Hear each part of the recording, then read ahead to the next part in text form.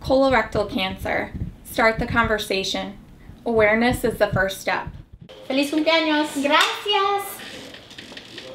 Listen, I'm so happy that we're finally able to get together. Me too, sis. I missed you so much. Me too. So what's new? What's going on? You're looking really thin. Have you been trying to lose weight? No, but that's not a bad problem to have. Have you talked to your doctor about this? Why would I? It's weight loss. Unexplained weight loss is not normal. I'm busy.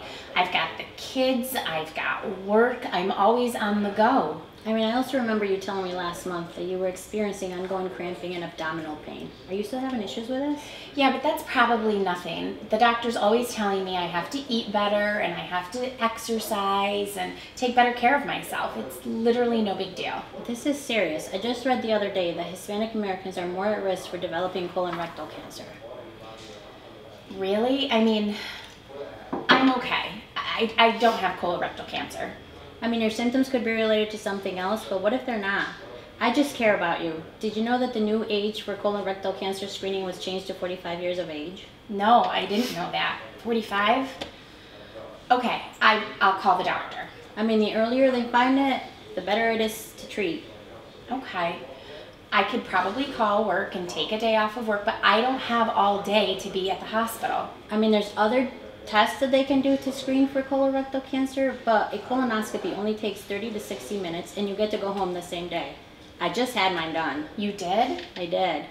Okay. All right. I promise I will call the doctor on Monday if we can stop talking about this and figure out what we're going to have for lunch. Okay, good idea. Okay. Talk to your doctor about your risks for colorectal cancer. Prevention, screening, and early detection could save your life or the life of someone you love.